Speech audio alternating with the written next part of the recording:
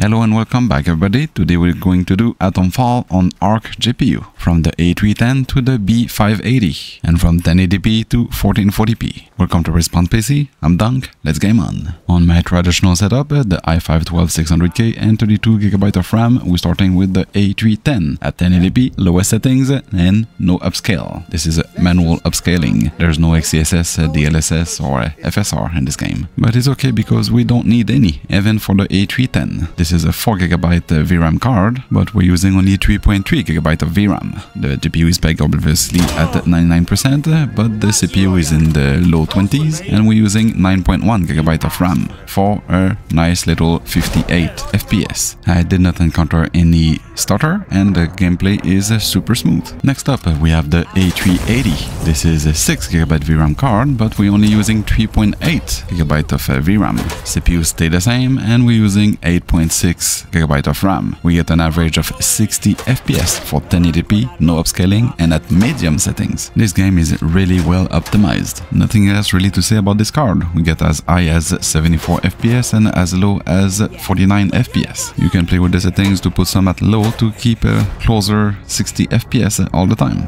Next up, we have the A580, still one of my favorite Intel Arc GPU card. We're now at 1080p. At high settings, we have an average of 136 FPS. The GPU is pegged at 99%, using 5.8GB of VRAM out of 8. This is magnificent. This is a really good result. The frame time graph is super smooth. I encounter zero stutter. That makes my A580, my favorite Intel Arc GPU, even more on the top of the list, if you can find one. I mean, with those results, who don't want a A580? You can probably push to max settings or maybe even play at 1440p. Unfortunately, I didn't try. I just tried those settings at 1080p, but maybe in a future video. Next up is the A750. Now we're still at 1080p, but now push the settings to ultra. And at ultra settings and no upscaling of any kind, we get an average of 106 FPS. The GPU is pegged at 99%, and we're using 7.9GB of VRAM out of 8. So we're using to the maximum capacity of the card that can offer. The A750 is the perfect 1080p card for this game. It should be the recommended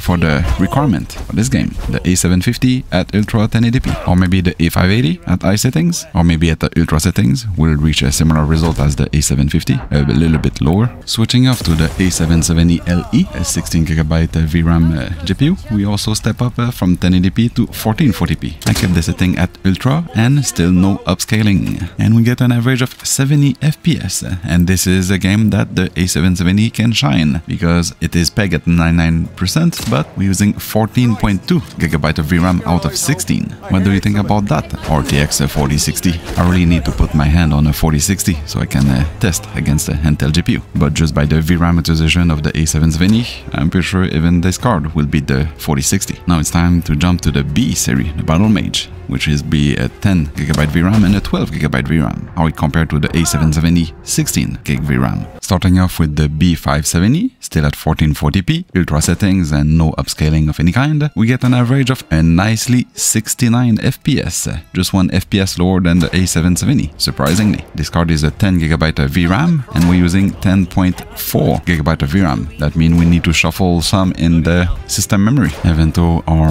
FPS is similar to the A770, the VRAM bottleneck causes us to have lower lows than the A770. We sometimes dipped in the high 40 FPS. The game was smooth enough, I didn't encounter every stutter, but for a better gameplay, you better drop some settings to high instead of ultra. And finally, the B580. This is a 12GB VRAM, and we're using 12.4GB of VRAM. That means we also go shuffle some memory in the system memory, but we got a higher FPS. We are at 88 compared to the B570 at 69 and the A770 at 70. Even though the GPU don't have enough VRAM, the frame time graph was super smooth and I didn't encounter any stutter with the B580. Gameplay was super smooth. Doesn't mean it will be like this all the time, but if it is, you can crank down some of the settings to high instead of ultra. This is a highly playable and beautiful game with every Intel Arc GPU. The B580 is a really nice performing card with this game. In the end, this is another game that every Intel Arc GPU can play easily without any issue, from 1080p to 1440p. And if it weren't the difference in price from the A770 to the B570, the A770 should have been quite relevant. So unless you can find one at a really lower price than the B570 or B580, you should jump on it.